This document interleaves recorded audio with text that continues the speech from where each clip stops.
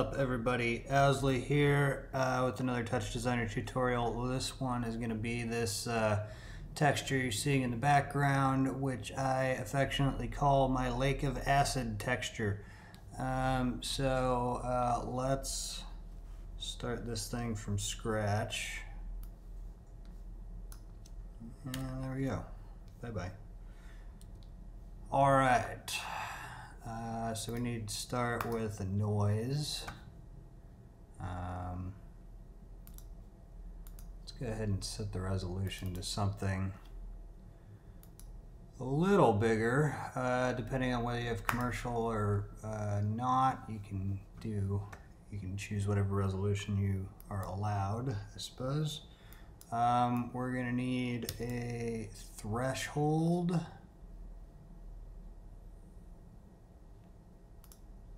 I know you can type it in, I refuse to do it for some reason. Okay, we need threshold, and then we need a null because that'll be the start of our feedback loop. So let's adjust our noise and get it animated because that's going to be the start of this. So we want to drag the period all the way down to 0. We want the amplitude to be, this is just a number I found that looked pretty good, 0.071. And we want to leave everything else alone, and then let's make it move. Seconds, abs time dot seconds, and then maybe do times 0.3. I think I probably had it going at. Cool. And then I want to adjust my threshold to about 0.6, somewhere in there. You can play with this to taste. All right, cool. So that is, those are going to be sort of the dots driving the whole feedback system. So from our null here, we need to grab feedback top. And then it's kind of a complex feedback loop. But first, let's go ahead and grab the composite that it's going to end on. Let's attach all our wires and drag this back onto our feedback. And then let's go ahead and drag a keyboard in to pulse that feedback loop so we can reset it by pressing 1. All right, cool. And then let's go ahead and send this out to a null, and then I think we're gonna need an RGB key as well. All right, so we'll turn the background on too. All right, so let's get going. So what we have here in the feedback loop is going to be kind of a reaction diffusion system with a couple of extra things thrown into the mix. So we're going to set up just kind of the classic reaction diffusion system here first. So we need a blur and then a second blur coming off of the first blur. And then we're going to take that blur and go up into a displace. And then we're going to connect this to the second input of displace as well, and then insert a noise in the middle. All right, bear with me. I'm just building this whole thing, and then we're going to go in and adjust everything once the structure's there. Okay, so we need to attach this to a composite, and then we need this. Is it our first or second blur? It's this first blur.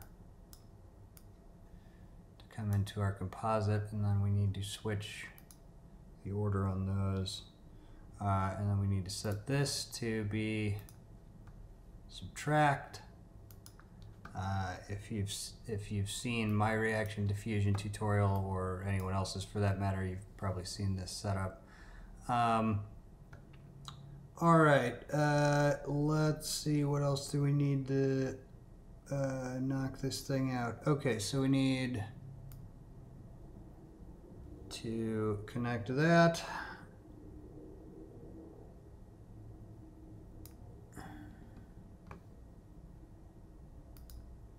And then set this to luminance difference. All right, something's happening. We also need a level here. Okay, so let's go through and make some adjustments. Oh, we also are going to need another blur in here. Sorry, there we go. Okay.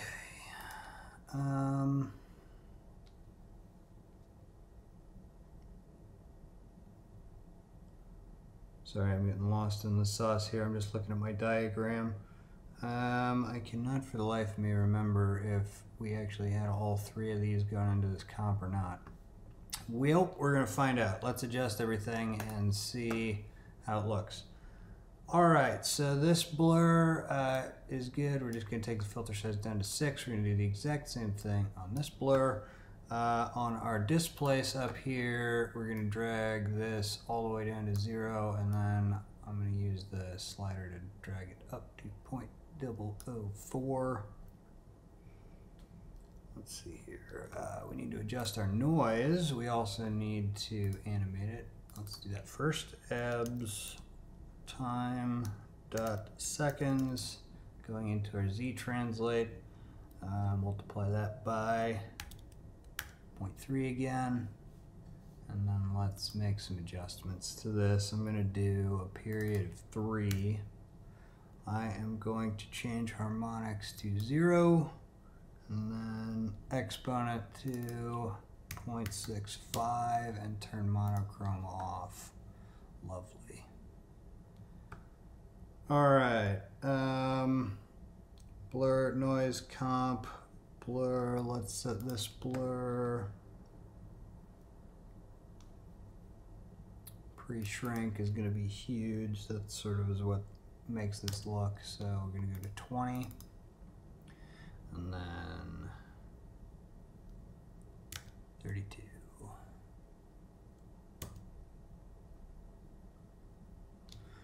Oh, I see what's going on. This isn't supposed to be connected. Hey, get out of there. Yeah, there we go. All right, that's why it was looking weird. Sorry about that. This blur does not go here. It's this. So, all right. So we're not seeing much of anything, which is to be expected at this point. Reaction diffusion is a little weird like that. You have to kind of drive it with some artificial amplification, if you will. So I'm going to take this level top that I got here, and I'm going to adjust my brightness to just a little up, 0.0 or 1.059 is where I found it to look good. And our gamma is going to be 0.19. Boom, there it is. All right, so now we are starting to actually see the patterns that we were expecting from this. Cool, but we're we're still in black and white, and what we were looking at before definitely was not. So let's see, what can we do with this? So I'm just pulsing the feedback to get that. All right, so to get the colors, everything is after our feedback loop here. First thing I'm going to do to kind of brighten this up a little bit is add an edge top after my comp here. Come on now, there we go. All right, and then on our edge, we're going to have a strength of 143, and then this sort of gives it a reflective or watery look, what I'm about to do. So I'm going to jack the sample step size way up. So it's going to make this a much less accurate edge. So I have it all the way to 19, and when you set it that far, it almost acts like a display stop where you start seeing elements of other parts of the image under new parts of the image. So it gives it this really nice watery look. And then I'm going to comp that over the image. So we're going to be adding on top of what's already there rather than just creating edges. Okay. And then the other two things that we use to get the look are just bloom and RGBA delay, and those are kind of to taste. So we'll drag those on there, and I'll get them to where I like them, and then of course we'll leave it, to you to do your own exploring. Let's just go ahead and drag the bloom into the RGB. Let's do it one at a time. We'll behave. All right, bloom. I'm just gonna riff on this a little bit. So with bloom, I always drag my threshold all the way down unless I have a specific reason for it. I'm gonna turn the ramp glow all the way off. Reason for that is there's this whole kind of underlying RGB gradient that's happening, which I guess is why they call it the ramp glow level, the ramp gradient, Touchdesigner terminology. Anyway, so I just want like a glow, and turning that off just gives me this sort of singular control. So for this, I think it was,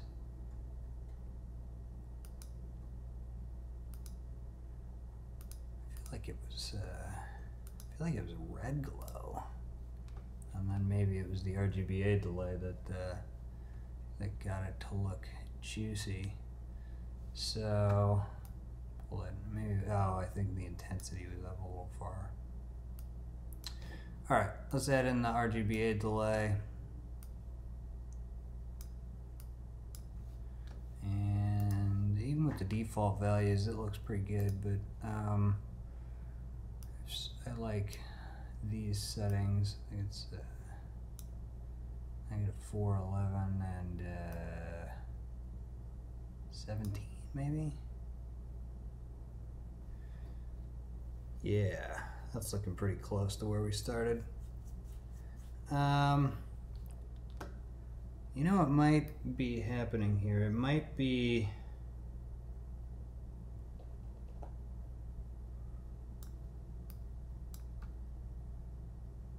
RG. I might have done this backwards. Oh, no, I'm sorry. I know what we're missing here. So the last thing we need in the chain after all of this to really complete the look is another display stop.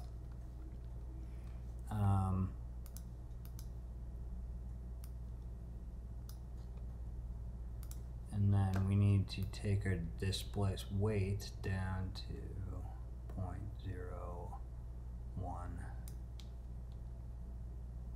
I'm sorry, not 0.1, 0.01.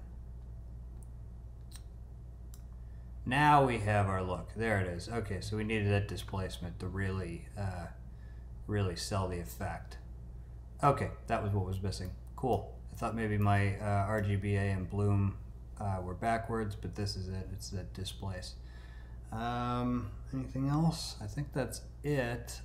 Stuff to play with, obviously. You can mess with your blur settings. Some nice looks when you mess with the pre-shrink. Remember, it is a reaction diffusion system, just with some extra bells and whistles, so you can get different size blobs depending on what you're doing with the blurs in your feedback system. Of course, if it goes off the rails like that, you can always just pulse it and reset. All right, there it is. Let me get these back to what I said they were in the videos, 1 and 6, 1 and 6. Cool.